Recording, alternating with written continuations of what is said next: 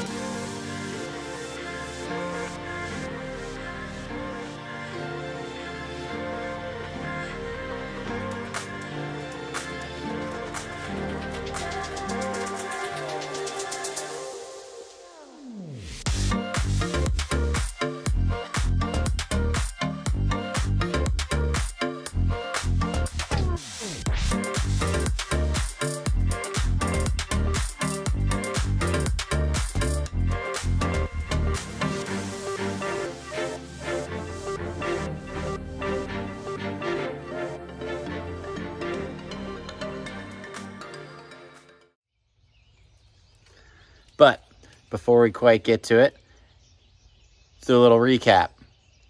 I bought this about 4 or 5 years ago, and let's take some quick looks on old videos back then. Apologize for the quality.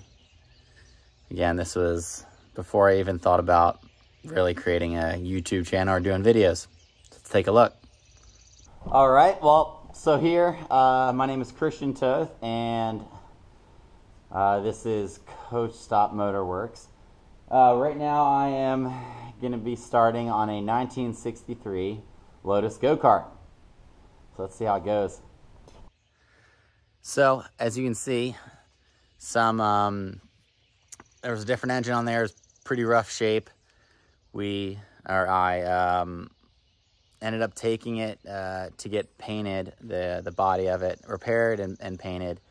Pulled a bunch of pictures off of, not a bunch, 3 pictures off of the internet to see what it would look like, and I found a guy that actually hand painted all the graphics on there. Huge talent. He was an old race car driver. Had about like 5 or 6 race cars in his back garage there, like all from the 70s. Super cool. But he did an amazing job.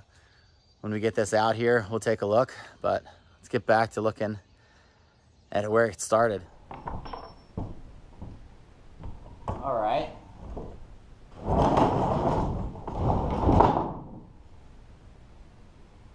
Now let's try to take the body off. Kill switch was still connected. All right. Yay!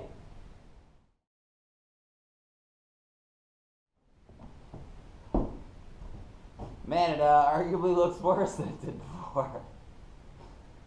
But I can get to everything now. So let's take a closer look here. So right off the bat, I can see this area here. It's kind of bent, as well as right here is bent up.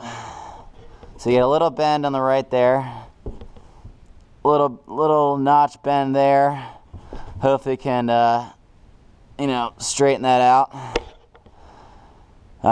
But yeah, I mean, not very complicated. You can see these are frozen up there, both of them. Edge doesn't look terrible, but always necessary.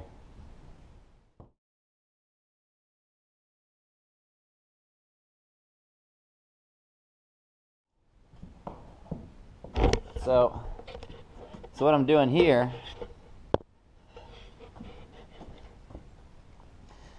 is I'm going to take these out. As you can see, I already disconnected the brake cable. So I can do bolt right here. Take that pin out, undo the spring, and maybe this will free up my brake.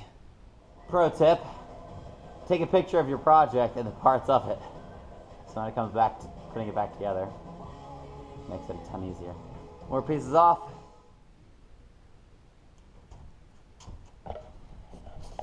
Alright, so as you can see, I have the clutch off.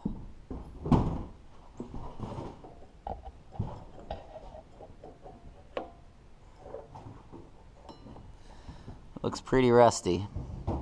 So I'll try and go ahead and free up the weights. You can see the springs are in here. So might have a chance. It's probably my ID tag. Alright, so an update. I thought I was actually recording before, but I wasn't. So just to kind of recap with you, here is where a lot of my corrosion and buildup was. So for about a week, I used some PB Blaster. And what that was able to do is after working it back and forth with a hammer, look at this, so free. It was awesome. Same thing with the throttle here. Alright, so one thing that I thought was that you may pick up on, this engine's red and that one is black. So I started taking a look at that engine, and it turns out there is a ton of stuff that was missing. And stuff that was cracked. It didn't have spark. Manifolds were cracked. So at that point, I actually thought that that was the engine that belonged on it. So I looked for another one, found another one on eBay. It was one that has been, gone over and refreshed. It was like $100. So all those parts for that other engine would have been 3 times as much. So ended up just getting a new one, or new to me one. Bolts it right up. So I went over last time is some parts need to be replaced. Carburetor, the stator, that should be here, and shaft would probably need to be replaced, and as well as this. So I was doing some research on eBay, and costs were coming up. It's probably around $200. Just a fair amount considering this go-kart. I don't know how much it's worth, and the engines might not even be original. So I actually was lucky enough to find a new engine, or an engine that's been rebuilt, and they were selling it. Hadn't been ran since the rebuild. So let's take a look at that. So as you can see, this is our replacement engine. It's in much better shape. New paint. It's been gone through. And another thing I eventually figured out was that the back end of this has been cut off, unfortunately. I thought maybe there was a second clamshell that would go on the back of it. That wasn't the case. So this engine I didn't think was original, but it 100% is not. I think they usually came with a 3.5 horsepower. But like I said, this is what we got now. It's a 5 horsepower. Definitely going to bring more power. And the little clutch, it's like those little black clutches, centrifugal clutch. On my first test drive was not enough to get me up the hill, so I ended up pushing it. So I ended up going with a CVT type of system on it. We're going to give that a test here shortly. All right, let's keep going. Hello, this is Christian again with Coach Stop Motorworks. Getting back into this go-kart, this Lotus 1963 go-kart. I got some new tires, inner tubes, and got the rims back from powder coating. Had on that Lotus yellow, so they look great.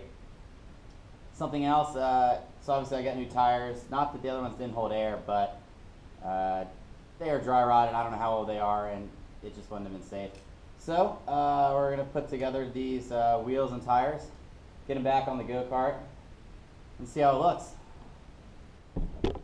So, the way these work is, they come in 2 halves. So put it around the tire, line it up like this, and obviously this side with the hole for the inner tube faces out.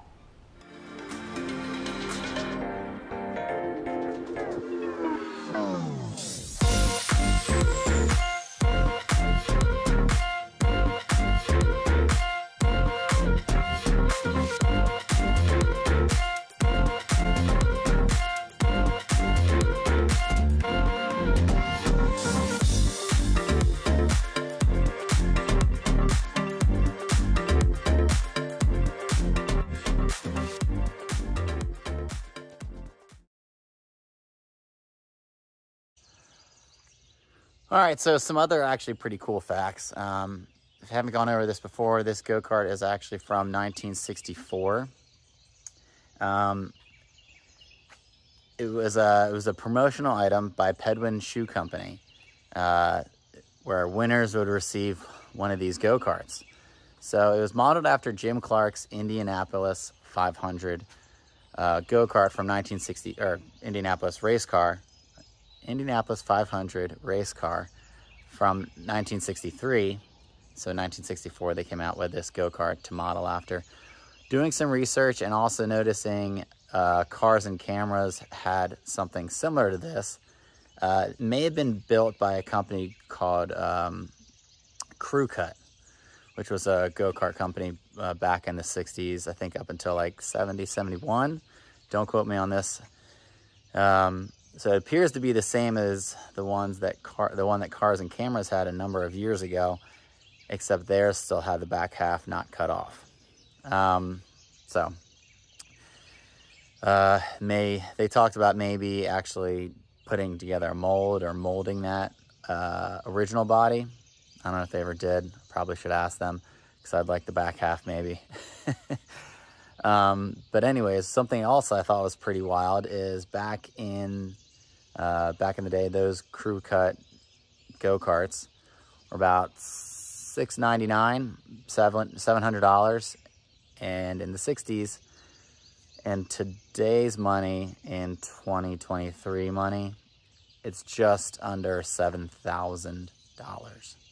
So these were big ticket items, very expensive toy for a kid. And you'll see, I mean, when I'm on this, it's not made for adults, it's made for kids. I got some cool pictures of actually Jim Clark sitting on his during back in the day. It's an old publication that I'll throw in here now. But let's keep going, see what else we got. All right, well, here is the final product, probably as far as I'm gonna take it.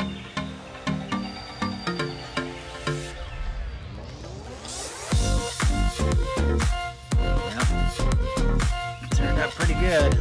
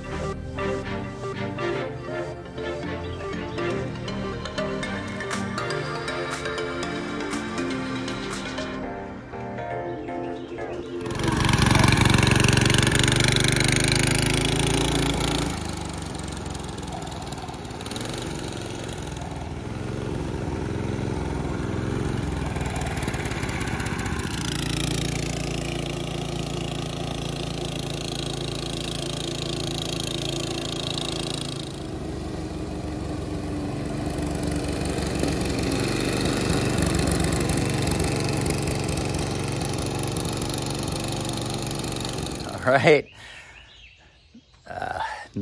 test run with the new CVT system was a success. Made it up the big hill, It's quick. I think I got to like 26 miles an hour, which is pretty quick. Alrighty, well, it's probably gonna do it for me. It's been a long project, not because it necessarily would take this long, but you know, I got married, I got to finish the Mustang in between. I got married, had a kid, we moved once, but stuck with it. Finally got it finished this winter, and I have to tell you, it is awesome. It's pretty sweet. I don't even know how many of these are left. There's one at the Henry Ford Museum. I don't know where, I've just seen pictures of another. So I've seen pictures of 3 Lotus ones. And I don't know how many made. I don't know if it was 200. I feel like I may have read somewhere, but probably less. That would have been a pretty big order for a promotional item, but it has been sweet. It's definitely a lot of fun, pretty cool. I hope you guys enjoyed it. This will be for sale. Unfortunately, I can't keep it. It just doesn't make sense. You know, it's an expensive kid's toy. You know, I'm 6 foot. I was able to drive it. It's pretty awesome, but I don't want to ruin it or break it. So I'd rather see it go on to somebody that will, you know, that doesn't have small children that might be tempted. So look for it for sale soon. Reach out to me if you have any more information. This is Christian Toth of Coach Motorworks. We'll see you later.